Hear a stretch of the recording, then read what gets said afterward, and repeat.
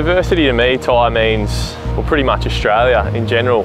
Without getting too philosophical, it talks about a difference in every aspect of background you can think of. Age, gender, race, ethnicity. I also like to incorporate inclusion into that as well. So working together in cohesion to make a cooperative community, I suppose. I was in high school and I was too tall for the uniforms that we wore in our year level, so I had to wear the senior uniform. But yeah, I was obviously still with my peers in year 11. A little bit outcast, I suppose, if you like, in terms of appearance, but the way I saw it, it's good to stand out. I'd sort of turn it into a positive rather than being victimised. If I was to give my 10-year-old self some advice, it would be A, don't throw your fluoride tablets out the side of your bed, and then B, continue to look out for the underdogs, so those kids who might be a bit shy compared to the other kids or struggle socially compared to others.